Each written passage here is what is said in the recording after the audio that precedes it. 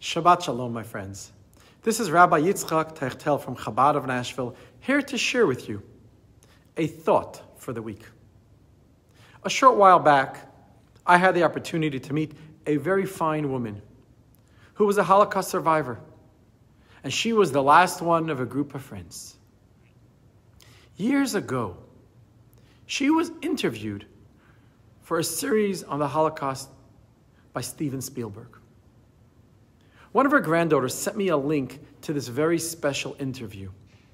Seeing the emotions as she discussed her childhood really touches your heart when watching this video.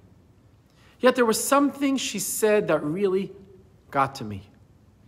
She was describing the last time she saw her older sister leaving with her fiancé to Russia, where his family was. She was very close to her sister. And that goodbye at that train station still made her cry so many years later. This was in 1939, and the Nazis had already taken over. They had seen the Nazis gather the Torah scrolls and the holy books from the synagogue across from where they were staying, and the Nazis burnt them in the center of the street. They heard stories of work camps, and her sister just wanted to leave. Finally, in 1941, as things got really bad in Russia, they applied to come back to Poland, unaware of what the Nazis were already doing. However, the Russians never planned to let these Polish citizens leave, and instead, they were sent to Siberia, from where they were never heard of again. Her last letter stated, "We are leaving, but we don't know to where." Her mother always hoped to one day see her daughter again.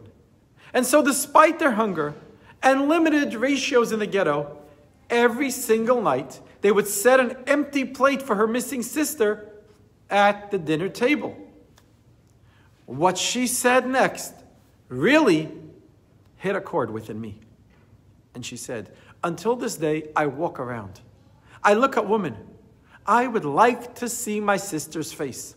And my first thought was, how painful this must have been to never have been able to forget, to always hold this pain of her long-lost sister within her heart."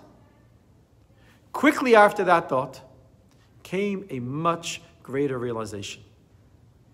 Wow, what unbelievable strength this Holocaust survivor had. She never lost hope. Despite the many years, despite the different land, that despite the odds of survival in a Russian labor camp in Siberia, she never lost hope of being reunited with the sister she still loved so much. Can you imagine? 50 years later, as she walks down the street or inside a store, what is she thinking about? Maybe today will be the day where a miracle happens. Maybe today will be the day that I just see my sister standing next to me in the local Publix or Kroger. This, my friends, is the epitome of what it means to be a Jew. To be a believer, no matter how unlikely, no matter how great the odds are against you. To look at the stars, to believe in miracles. Friends, the Talmud tells us that even in the midst of the most severe Egyptian oppression, the Jews are described as believers, the sons of believers.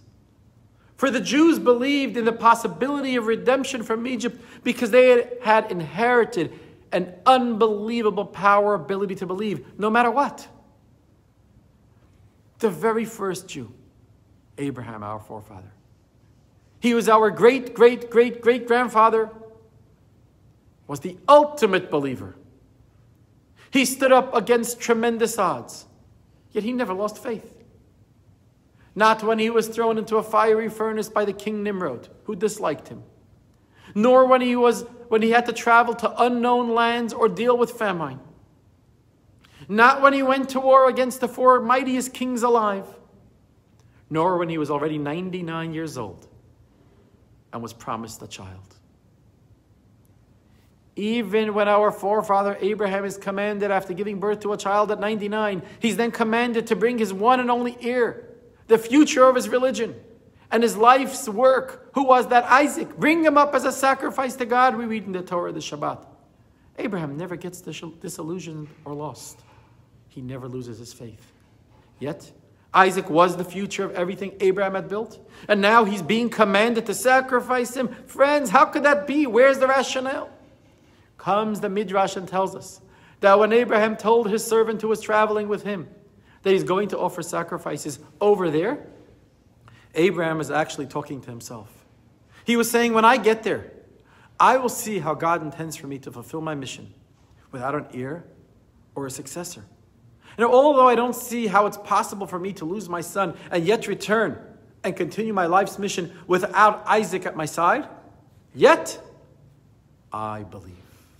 I believed without any doubt that God's plan will be fulfilled. And he tells his servant, and then after we bring the offerings, we will return to you. What was he saying? We will return to you if Isaac's going to be an offering. It made no sense.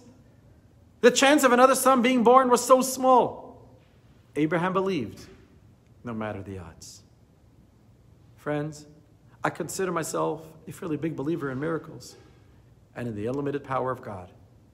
Yet I am in awe of a woman who never lost her hope her entire life, who never stopped looking at strangers' faces, wondering if the woman standing in front of her online might just be the sister she had always loved. Yes, many feel that things are pretty bad now. Many feel the world is getting darker, more selfish, more evil, and more distant from God. Yes, but I am a believer. I believe in miracles, no matter the odds. And I encourage you, my friend, to believe in miracles too. Shabbat Shalom.